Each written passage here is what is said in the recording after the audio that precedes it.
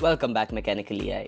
Did you know that Parsevel's identity was named after Marc-Antoine Parseval and is known as the Pythagorean theorem for inner product spaces? This makes us wonder, what are Parsevel's identities?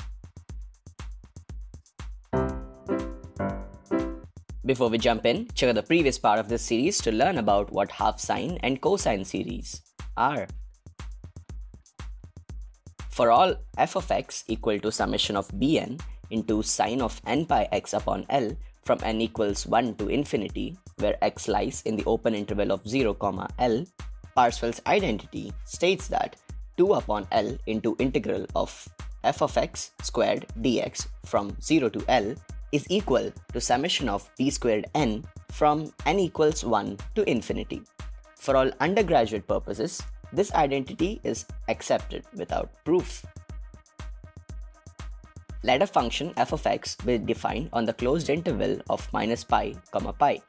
Using the well-known Euler's formulas, cos phi equals to e power I phi plus e power minus I phi upon 2 and sin phi equals to e power I phi minus e power minus I phi upon 2, we can write the Fourier series of the function in complex form as f of x equals to summation of cn into e power inx from n equals minus infinity to infinity. Cn is called the complex Fourier coefficient and is defined by the formula cn equals to 1 upon 2 pi into integral of f of x into e power minus inx dx from minus pi to pi. Here, n may take any integer value.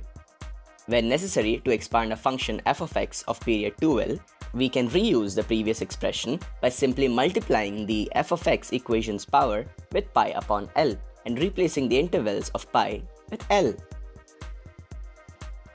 Hence, we first saw what Parsevel's identities are, and then went on to see what complex form of Fourier series are.